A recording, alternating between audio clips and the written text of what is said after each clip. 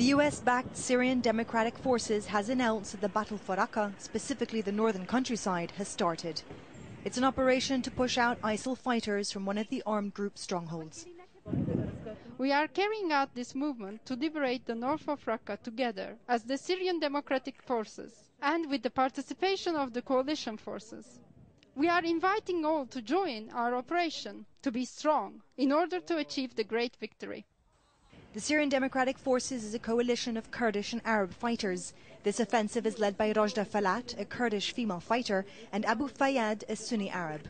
The Arab forces are imported in this operation to appease the Arab population of Raqqa and other towns and villages who are suspicious of the Kurds. This offensive is focusing on this northern area. Activists are reporting coalition airstrikes and fighting around Al-Hisha, still some way away from the city of Raqqa itself.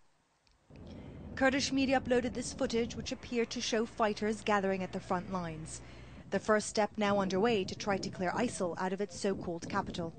But this will not be an easy fight. ISIL has been preparing for this offensive, and the armed group still holds a wide belt of territory from Iraq through Raqqa all the way here to the Turkish border. And there is concern for the civilians living in and around the city that ISIL will use them as human shields and that they can and likely will get caught up in the fighting.